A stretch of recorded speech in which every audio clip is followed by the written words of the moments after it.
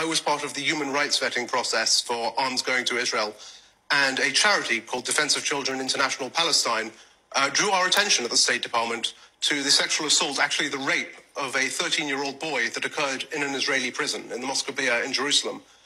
We examined these allegations. We believed they were credible. We put them to the government of Israel. And you know what happened the next day? The IDF went into the DCIP offices and removed all their computers and declared them a terrorist entity. Now,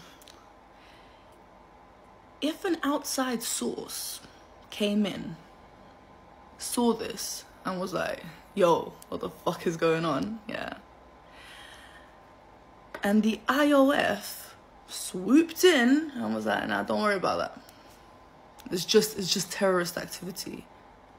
It's nothing that you should be worried about. Yeah. That's wrong. Straight up gaslighting, yeah. If they could do that, what else do you think they could be hiding? Just what else? That's the only thing that slipped in through the radar, you know what I mean? Like, could you imagine what other things? Now please, just think to yourself a little. Sit down with yourself and think.